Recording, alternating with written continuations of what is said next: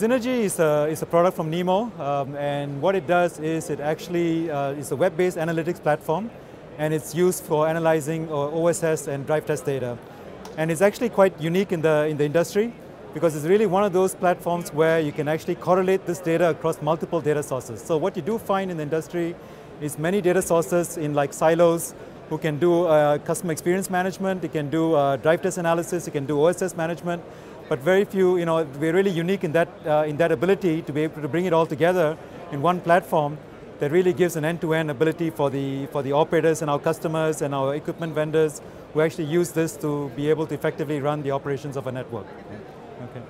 So that is really something that sets us apart from many of the different tools that are out there.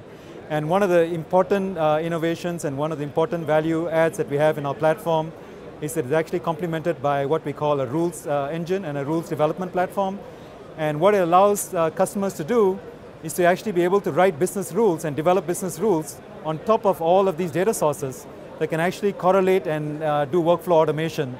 So the idea is that when you find a problem and you find a unique way to solve the problem, you can actually use the business rules and actually implement that analytics within the platform and automate it and build it into your workflow automation, and that becomes a part of your process. It actually equates everyone. It takes away the human errors. It brings efficiency into the process, and it really allows customers to be a lot more efficient in actually moving and implementing the technologies and the services.